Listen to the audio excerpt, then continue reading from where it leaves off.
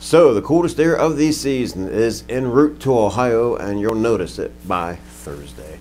Your 7 a.m. service map looks like this. We have a cold front located far out here to the Midwestern U.S. Behind this front, well ahead of it, you can see this little swath of snow. That's for the leading edge of the cold areas. Behind it, you note those temperatures dropping off rapidly and much colder than what they are ahead of that frontal system as it makes its way towards the Ohio Valley. Down to the south in southern Ohio, as we take a look at the closer map in Ohio, you can see a mixture of precipitation across southwest Ohio. Some scattered snow here and there, could be up to 1 or 2 inches, 50 miles either side of this I-70 corridor during the day on Tuesday.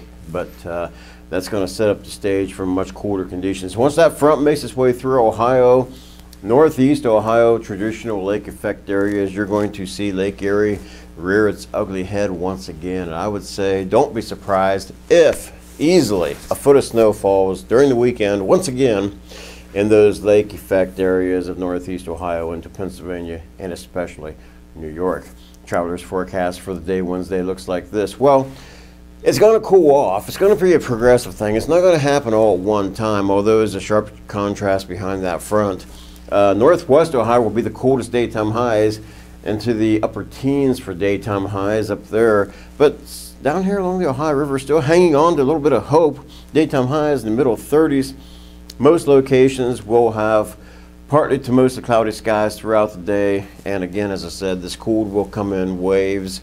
But that main front located out there in Illinois as of Tuesday morning will be what ushers in the coldest air. And speaking of the coldest air, without further ado, I present to you the coldest day of the season.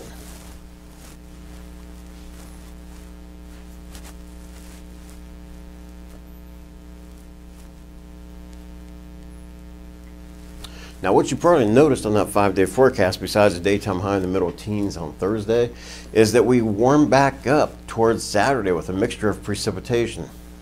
Doesn't mean it's going to stay that way, because I would say fasten your seatbelts if you're on a roller coaster, because folks, the fun has just begun and it looks like we're going to have a really wild second half of December.